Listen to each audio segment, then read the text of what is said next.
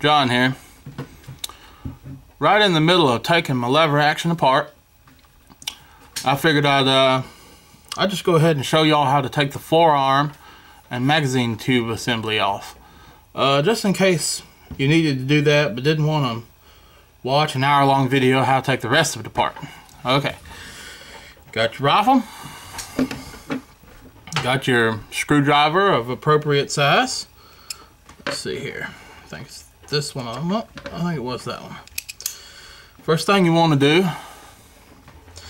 is you want to take off this screw right here in the very bottom.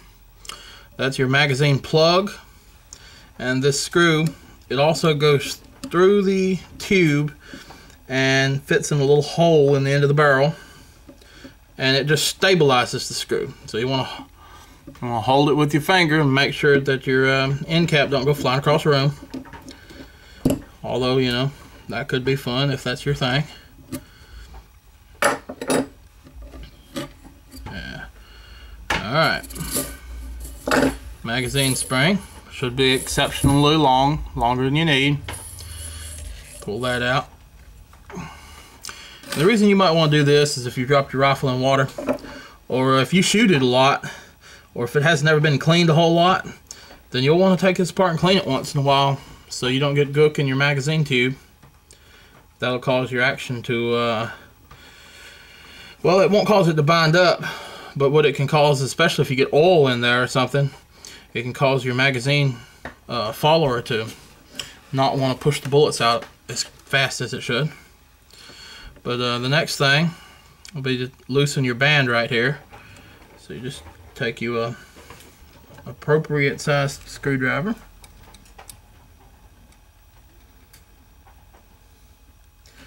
Let's see.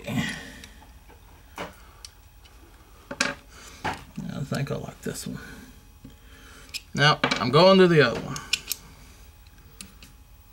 Can't decide what I want today.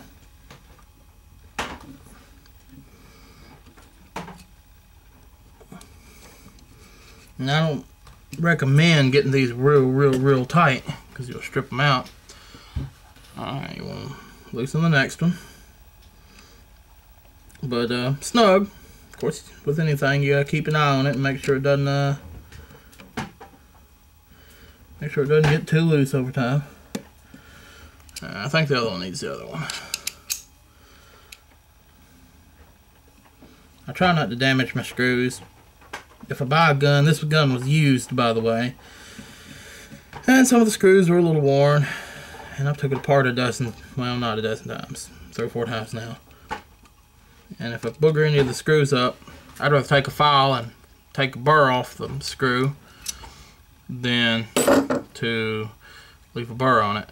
But what you can do is, if you're a gunsmith and you really care, you can take your screw and put it in a vise, or put it in a special little block.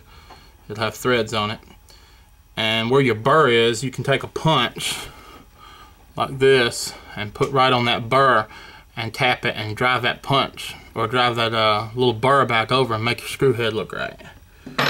But unless I'm planning on trading the gun off, I don't really care. But let's see. The next step is to wiggle all the parts loose. You should be able to move your magazine tube out right now. And mine will. I've had it apart as soon as I bought the rifle. I took it apart and cleaned it.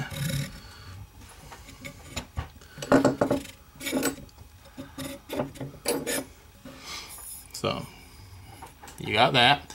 You want to make sure it's clean and free of oil and grease inside. You're not going to be able to get this little band off because of your front sight, unless your front sight's on the other side. But you will be able to get both the forearm and the other band off, unless you have a really large front sight. So, as an assembly, you can slide both of these forward, usually pretty easy, like that. So you got your forearm, it slips right off, and usually you can just wiggle this off, like that. That's pretty much how you do it. And let's see, this looks okay. I was actually thinking about next time I had it apart seeing about putting some wax on the inside, in case that way I ever dropped it in water or something. But I think I'm gonna leave it be. Oh, I forgot to mention the follower for your magazine tube, or your magazine. You can, before you pulled your tube out, you could have tipped it up and just dumped it. It'd come right out. So, anyways, I'll show you how to put it back.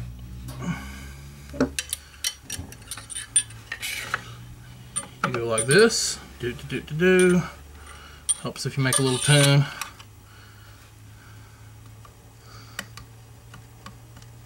Let's see.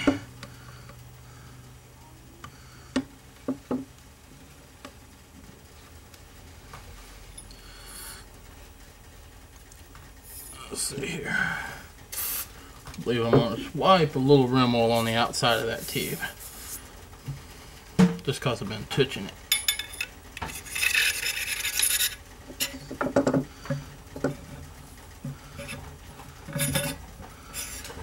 Let's see. On your tube, you'll have a little cut right there, and that's for the screw of your barrel band. So make sure that is towards the barrel. And then, you know, it's pretty much the reverse order. Put your follower back in. Let's see here. I guess I'll want to go ahead and put the... Where did I put the... Oh, there it is. My bad. Almost lost it. Go ahead and put the barrel band screw back in. And if I can get it to go. You don't have your barrel band quite all the way on, the screw will ride against this little hump, or not a hump, it's a little there's a little notch in your barrel, and it'll just spin, and that's what that one's doing.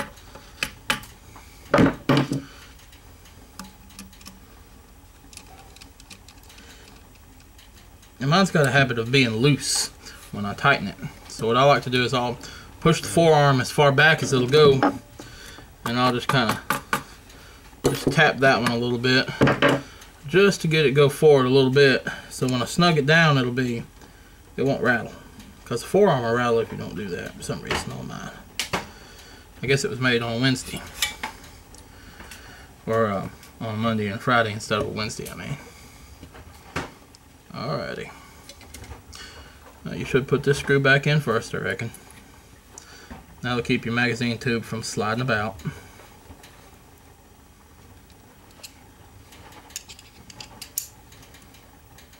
You can tell I'm not a professional. But, oh well. I can take my gun apart, I guess, and put it back together. That's better than some people. Come on, you long-threaded rascal, you. We ain't got all day.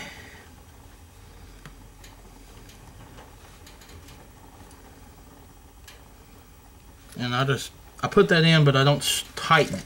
I'll just snug it, so I make sure it'll be it won't be slightly off, and it'll bind when I put that screw in. So go ahead and push this back in, just like this.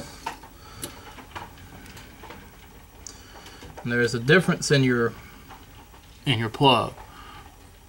One end of your hole will be open, the other end will be threaded. So you want to put the threaded end towards the bottom of the gun, or not the bottom of the gun, towards the barrel. And you want to put the open end, or the end without threads, towards the lower portion of the gun. And you stick your screw back in, and you wiggle it until it finds its threads. Crap. That'll put a scratch on her. But as I said, it was used and I don't really care anyway. But try not to scratch it, especially if it's somebody else's gun. Try darn hard if it's somebody else's gun. And I like to snug this up pretty good, because I don't want it falling off. If any of the other screws come out, that might be okay, but if that one comes out, it'll be a single shot.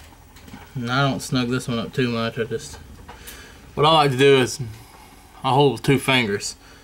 And I get as tight as I can get it with 2 fingers comfortably without, you know, breaking a finger or something. But anyways, that's how I do that part. Maybe that'll help somebody out. Somebody didn't know how to do it. God bless you. Thanks for watching. This is John signing off.